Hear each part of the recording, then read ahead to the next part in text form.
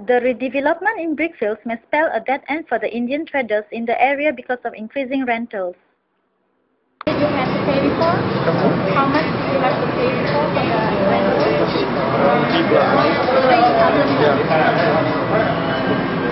And how much do you have to pay now?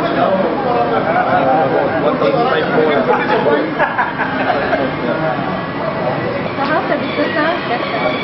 Business now is okay, but what do you say? How do you say? The place is not because of the road here, because of the one way. In that way, we can see difference. The business differences. In that way, we can see because of the one way. The traffic is very bad because of this. So the one-way street gives you a negative impact. Yeah. Okay. Negative impact. Right. We have to look into this matter. Maybe we have to see, because in this business we can't just look and see. We have to look into maybe 6 months to 1 year. We have to see how it's going. Most of the people newly coming in, the rental is very high. It's nearly about 10,000 to 15,000, you know. So you see, the whole shop means is about 10,000. Most of the makan shops, and then the other side they have the frame shops. They all been complaining. They affected the business about 50%. Hi, so how does the one-way road affect the people? Louder. How's the one-way road affecting the people? Yeah. Parking is a big problem.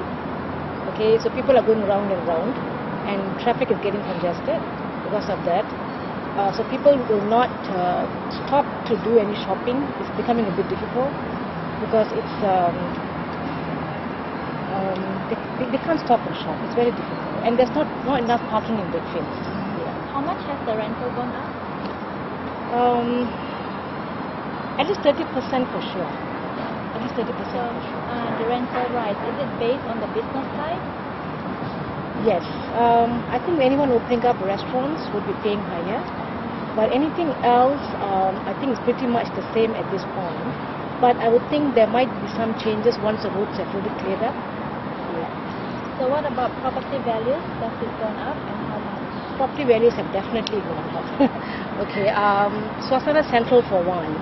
I think up to a few years ago, actually no, I won't say few years ago, even last year, okay? Last year, as far as I know, units are still going for 600 plus. Now owners are keeping it to sell for 900. In fact, the cheapest that I've come across there is 750 at this point. So how does the development affect the businessman or you as a real estate agent? Actually, I don't think it's really going to affect anyone, if you ask me, only because as a real estate agent, I think people are still buying, so it's actually not going to affect us because Brickfields is already centralized, and people know that when they buy, a lot of Indian expats have moved into Brickfields, so they are renting regardless because companies are paying, and this is very, very central. A lot of good businesses are here. Maxis is here, Shell is coming up here, CIB head office is coming here, so business is going to go on. People need to stay around here. Has the rental gone up? Rental at least 28 to 30% has been. Is it based? Okay, talking about property value. Okay, let's take for example Villa Scott condo.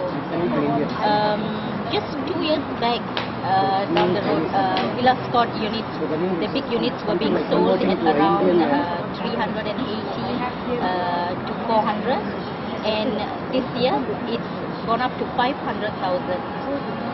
So there is a big change, drastic change. So how do you think the shop owner will move away, especially the small shops, due to this rental rise? Shop owners, they don't, as if they are doing some kind of business which do not give them that kind of money. Nowadays what they are doing is they are sharing the shop lot, subletting half, and some more they make up for the rental. They do subletting. There was a time where everybody takes the whole shop lot. Today you'll find one shop lot divided into two.